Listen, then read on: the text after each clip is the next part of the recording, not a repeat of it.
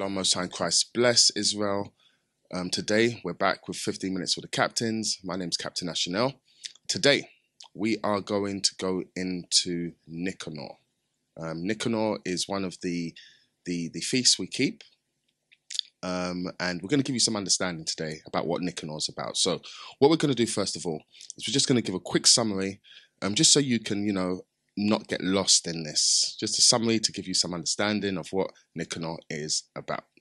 Okay, so NICANOR, the son of Patroclus, you can read about that in 2 Maccabees 8 and 9. He was a Syrian Seleucid under the king Antiochus and Demetrius Soter. Now, the story of NICANOR, when you research it, took place during the Seleucid Harmonian periods, probably around, let's say, it could be like 190 to 161 BC. Now, during the Hellenistic period under the Ptolemies, the Jews were given some privileges. Although we were in captivity, we were given some privileges, but the Seleucid rulers were hell-bent on forcing Hellenism on us. You understand? So there was some privilege under the Ptolemies, but the Seleucid rulers were hell-bent on forcing Hellenism on us. Now, during this time period, there was a wicked Israelite named Alchemist. Now, he wanted to be the HNIC, as they say, which back then was the high priest over Israel. So what he did was he went to King Demetrius and he made some very wicked allegations against Judas Maccabees and his men.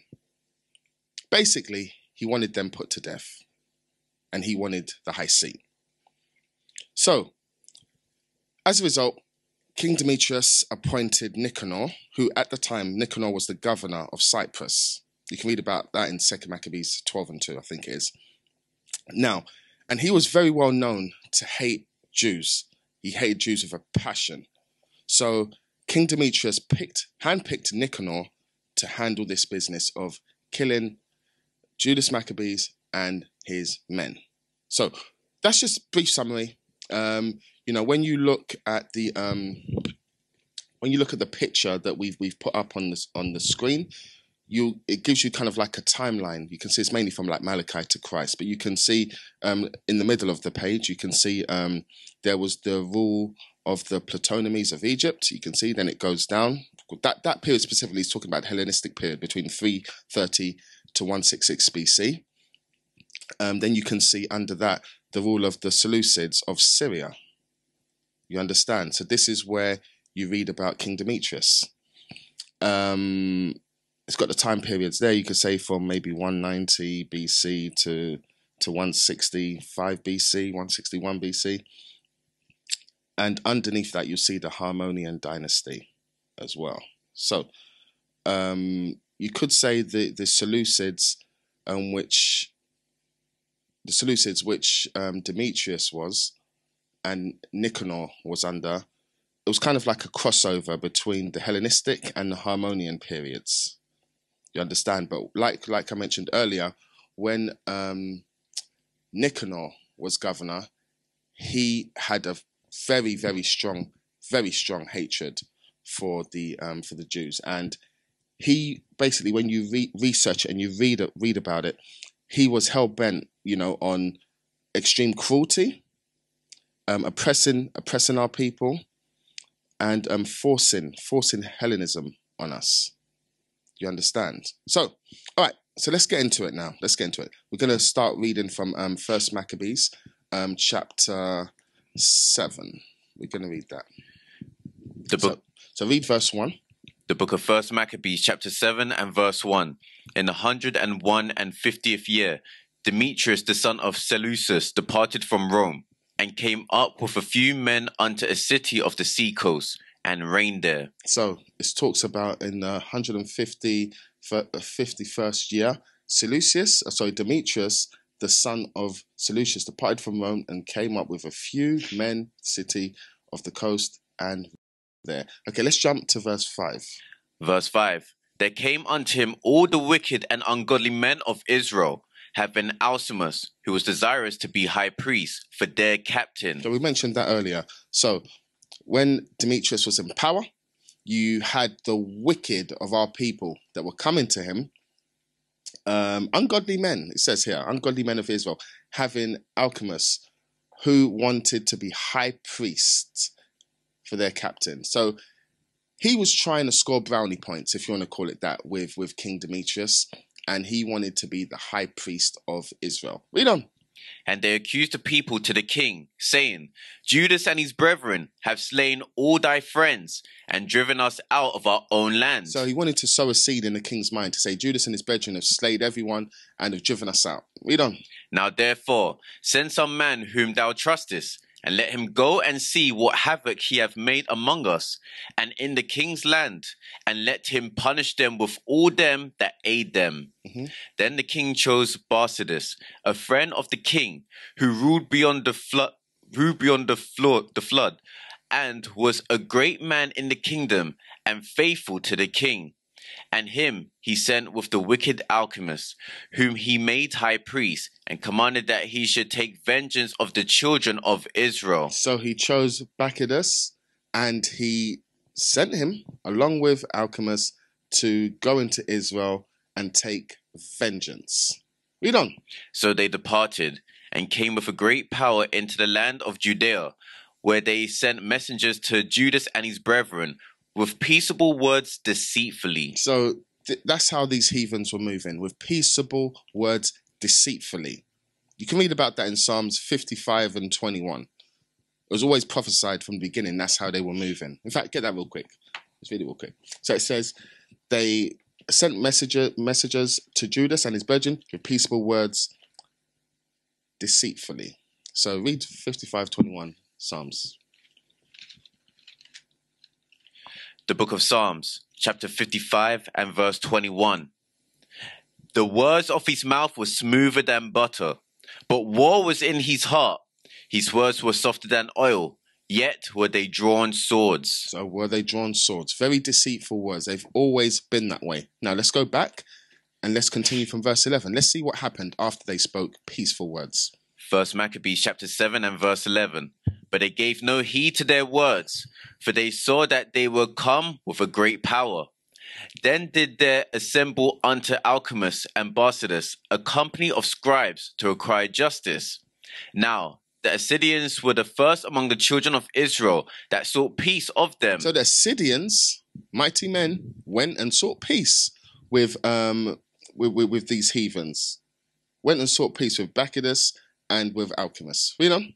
For said they, one that is a priest of the seed of Aaron is come with this army, and he will do us no wrong. So they saw Alcimus and they thought, he's from the seed of Aaron. So because he's with them, nothing bad is going to happen. Let's read on.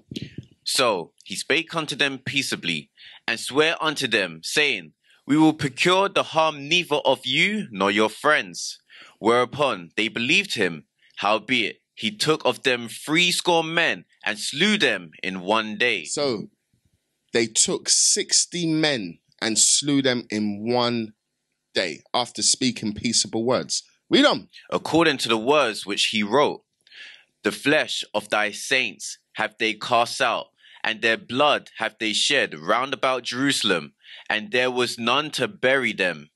Wherefore the fear and dread of them fell upon all the people, who said, There is neither truth nor righteousness in them, for they have broken the covenant and oath that they made. So our people recognize that these people that have come peaceably, these heathens that have come peaceably, they have broken now the covenant which they made when they came. Read on. After this removed Barsabbas from Jerusalem, and pitched his tents in Bezeth, where he sent and took many of the men that had forsaken him, and certain of the people also. And when he had slain them, he cast them into the great pit. So you can see it was a bloodshed. He was going around killing our people. And he mentioned cast them into a great pit. Read on. Verse 20. Then committed he the country to Alcimus, and left with him a power to aid him. So Barsabbas went to the king. So Alcimus got what he desired. Now he was put in a position of authority, and he was left there with some able men to support him. Read on. But Alchemist contended for the high priesthood. But he contended. He wanted the high priest. Although he was given a position of authority, he said, I want the high priesthood. Read on. And unto him resorted all such as troubled the people, who, after they had gotten the land of Judah into their power, did much hurt in Israel. Now, when Judah saw all the mischief that Alchemist and his company had done among the Israelites, even above the heathen, he went out into all the coasts of Judea round about, and took vengeance of them that had revolted from him, so that they durst no more go forth into the country. So Judas, you can read about him in the chapters prior to this, was a warrior. He was a warrior. Definitely an example and, a pillar in the community at this time. So when he saw what had happened, he stood up. He stood up. Read that verse again. Verse 24. He went out into all the coasts of Judea round about, and took vengeance of them that had revolted from him, so that they durst no more go forth into the country. So all of the people that went against him, he went for vengeance. That's how he moved. Read on. On the other side, when Alchemist saw that Judas and his company had gotten the upper hand, and knew that he was not able to abide their force, he went again to the king, and said all the worst of them that he could. Then the king sent Nicanor, one of his honorable princes. So when the king realized that, we have a problem here with these Maccabees, he said then, I'm going to send Nicanor, one of his honorable princes. Keep going. A man that bare deadly hate unto Israel, with commandment to destroy the people. So he had a deadly, deadly hate. Remember, he was coming from the solution period. You understand? So his hatred was very strong towards Israel. He was about stopping Israel from following laws, making sure Israel acclimatize, integrate into Greek culture. He was against anything righteous that we were doing. That was his mindset. Read on. So Nicanor came to Jerusalem with a great force, and sent unto Judas and his brethren deceitfully with friendly words, saying, Let there be no battle between me and you. I will come with a few men, that I may see you in peace. He came therefore to Judas, and they saluted one another peaceably. So you read in here how, with the hatred he had, he still came with smooth words. So that be a lesson or a wake up, a light bulb moment for all of you listening, because we read about his strong hatred, but at the same time, he still came with smooth and peaceable words. Read on. Howbeit, the enemies were prepared to take away Judas by violence. So they were prepared to take Judas by violence. Nothing was going to stop them. Keep going. Which thing after it was known to Judas, to wit, that he came unto him with deceit. He was sore afraid of him, and would see his face no more. So the deceit was so good that Judas actually believed him. But when he found out, he was like, I need to get away from this guy. Read on. Nicanor also, when he saw that his counsel was discovered, went out to fight against Judas beside Salama. So when Nicanor realized his cover was blown, he thought, okay, time to go and fight. Read on. Where there were slain of Nicanor's side about 5,000 men, and the rest fled into the city of David. So Judas and his people, his men, slain around 5,000 men, and the rest fled. Keep going. After this went Nicanor up to Mount Sion, and there came out of the sanctuary certain of the priests and certain of the elders of the people to salute him peaceably, and to shew him the burnt sacrifice that was offered for the king. But he mocked them, and laughed at them, and abused them shamefully, and spake proudly. So you can see here the hatred he has for our people. He had that strong hatred. Even when our people came, the priests came to greet him peaceably, he mocked, laughed, and cursed us out. Read on. And swear in his wrath, saying, Unless Judas and his host be now delivered into mine hands, if ever I come again in safety, I will burn up this house. And with that, he went out in a great rage. So he left with a threat. Bring Judas to me, or this house is going to get burnt. This temple is going to get burnt up. Then the priest entered in and stood before the altar and the temple, weeping and saying, Thou, O Lord, didst choose this house to be called by thy name, and to be a house of prayer and petition for thy people. Be avenged of this man and his host, and let them fall by the sword. Remember their blasphemies, and suffer them not to continue any longer. So Nicanor went out of Jerusalem and pitched his tent in Beth-horon, where an host out of Syria met him. So his host, his people from Syria, came out and met him to join with him. Keep going. But Judas pitched in Adasa with 3,000 men, and there he prayed, saying, O Lord, when they that were sent from the king of the Assyrians blasphemed thine angel went out, and smote 185,000 of them, even so destroy thou this host before us this day, that the rest may know that he hath spoken blasphemously against thy sanctuary, and judge thou him according to his wickedness. You see, so we're seeing the prayer that Judas made, and it shows the power of prayer. The Lord does hear righteous prayers. Read on. So, the 13th day of the month Adar, the host joined battle, but Nicanor's host was discomfited, and he himself was first slain in the battle. Now, So Nicanor, the Lord killed Nicanor first. He was slain first in the battle. Normally, someone of his stature would kind of fall back and let the men go forward, but the Lord allowed him to get slain first. Read on. Verse 44. Now, when Nicanor's host saw that he was slain, they cast away their weapons and fled. Then they pursued after them a day's journey from Adasa unto Gazaria, sounding an alarm after them with their trumpets. So when they saw Nicanor was slain, his people fled. They ran.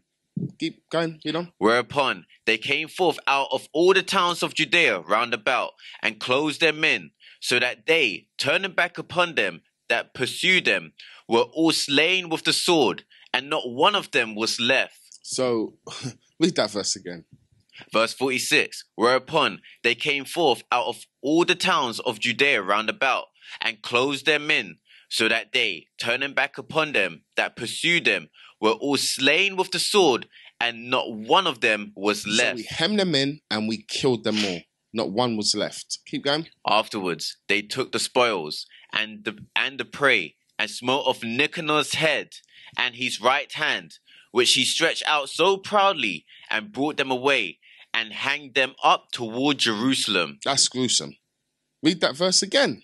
Afterwards they took the spoils and the prey, So they took all of their goods, riches, keep going. and smote off Nicanor's head and his right hand. So they took off Nicanor's head, they cut off his head and his right hand.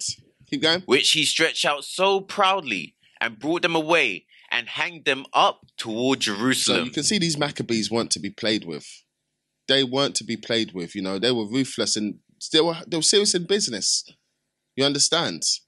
Read on. So this caused the people rejoice greatly, and they kept that day a day of great gladness. Like we keep today. Whenever it comes round to the time of Nicanor, we keep the day with gladness because we read the scriptures, we read the account of what happened, and we're happy when we read this.